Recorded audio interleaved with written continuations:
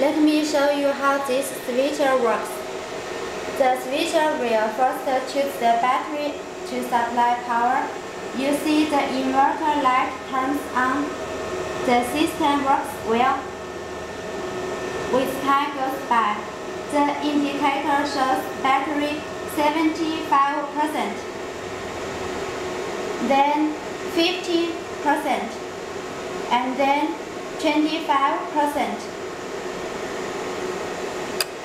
Finally, battery power failure and the inverter stops working.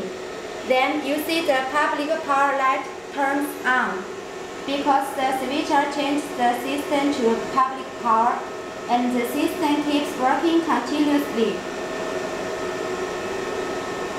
After the battery being charged and has enough power, indicator shows power more than 75%, the inverter light turns on again, and the inverter begins to work.